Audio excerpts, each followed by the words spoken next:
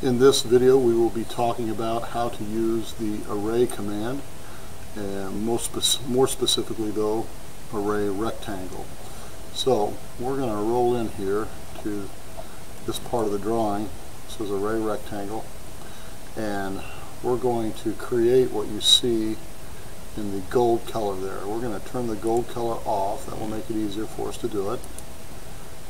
So it says we're going to create a non-associative array. What is a non-associative array?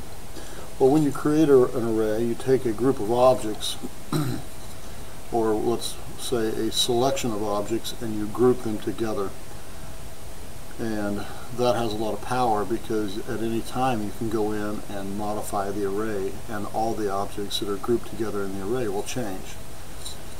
But in this one, we're going to create a non-associative, so we can edit each individual piece. Now, you can go in and edit an array, such as using the array edit command, but in this circumstance, we're going to create a non-associative array, which means all the objects that are in the array will not be tied to each other. They won't be grouped together. They will be objects that stand on their own. So we can go to the array rectangle right here, or we can type in array rect.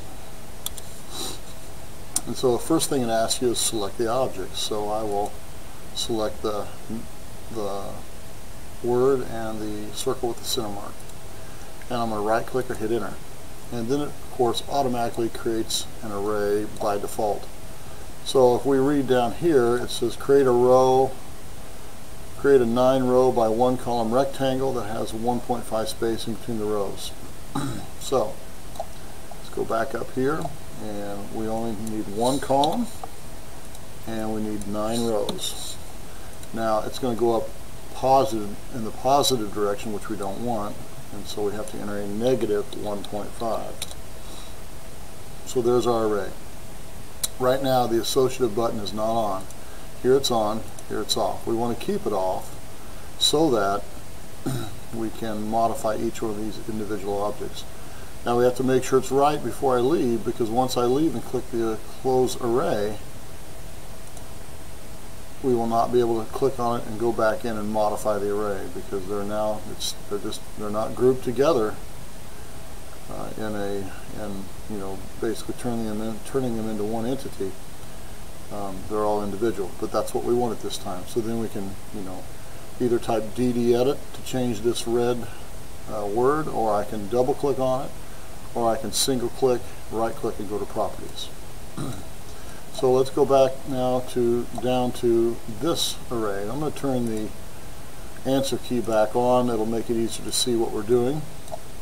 So it says we're going to create a 4 row by 5 column rectangular array that has 1.5 spacing between the rows, which is this way, and 2-inch spacing between the columns, which is this way. Okay. So this time I'll just go up and select array rectangle, or rectangular array, and it asks me a question. Select the object you want to array. Okay, so I can select it by left clicking on it, and then I can right click or hit enter. And so of course by default it just creates an array pattern for you. So we have 5 columns, we have 4 rows. Alright, now if we remember, it says we want 1.5 spacing between the rows, which is this way, and we have 2 inches spacing between the columns, which is this way. Okay, so here's our columns right here. So the thing we have to keep in mind is not only do we have to put the spacing they want, so between our columns they want 2 inches, we also have to put the width of the object, so that all has to be put in there together, so it would be 4 inches. Notice they line up perfectly now in line with the columns. And so now we'll do the rows. So they want 1.5 spacing in the rows, which you also have to account for the height of the object, which is 2 inches, so 3.5. And there it is. Now this one we're going to turn the associative array on, and we're going to click close. So unlike the previous one, now when we click on it, it highlights and it opens our array ribbon, our array rectangle ribbon back up, so we can adjust it. We don't need to adjust it, but we're just demonstrating that that is an associative array. The final array of this video is array edit, and we've been talking about array edit a little bit as we worked on our different arrays. So it says modify the rectangular array by using the edit source option, and it says include a circle with a 2-point option and a donut. So we want to make the array look like this object. Now they do look like the object, but that's our answer key showing through. So on this one we'll turn it off.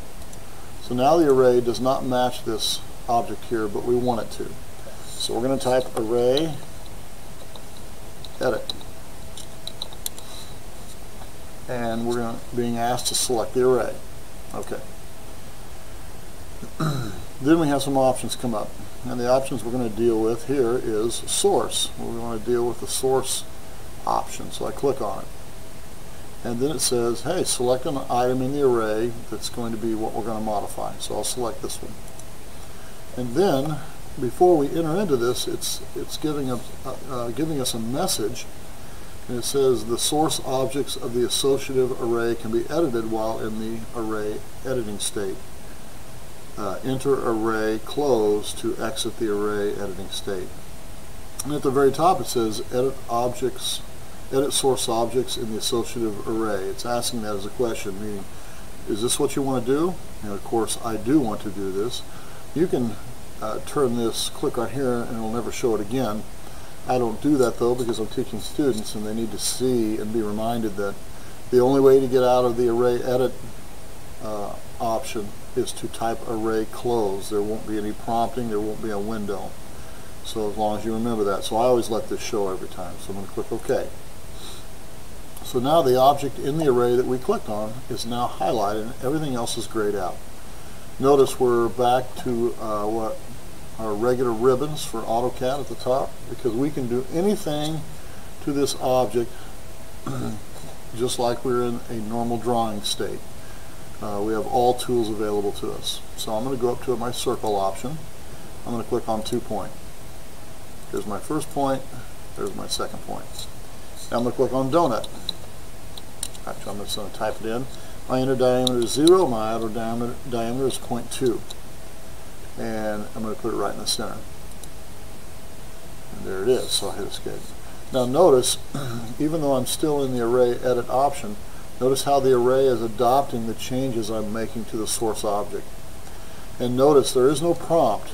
There's nothing down at the keyboard, there's nothing up at the top to alert me to how to get out of this array edit option. So we have to type array close. And then it says, do you want to save the changes you made to this array? And I do. I'm now out of the array edit option and my array has taken on the changes that I made to this source object. So now you can see why we had to create this one as a non-associative, because anything I do to one of the objects, it's going to change it to all the objects, just like you see here. So I would not have been able to change this one, text without it changing all of them and making them the same. So we had to create a non-associative array at the top, but an associative array also has power because I've changed everything by changing one. And that is the end of this video.